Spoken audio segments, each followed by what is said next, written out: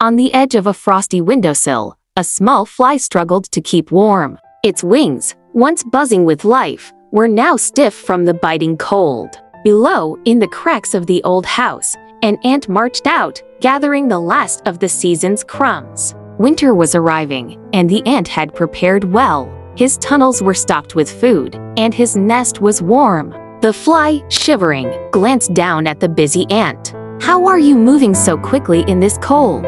the fly asked, its voice trembling. The ant paused, looking up. "I've been preparing for weeks. Every day, I worked to make sure I had what I needed when the cold came." The fly sighed, its legs twitching weakly.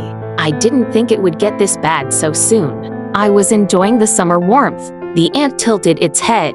"You spent too much time in the sun, fly. When winter comes, we all need to be ready."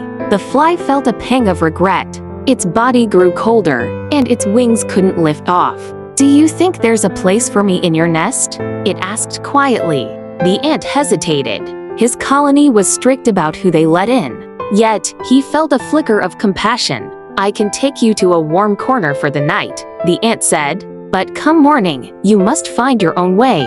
The fly nodded, grateful. "Just one night?" And so, the ant led the cold fly into the warmth of the tunnels, a small act of kindness in a world growing colder.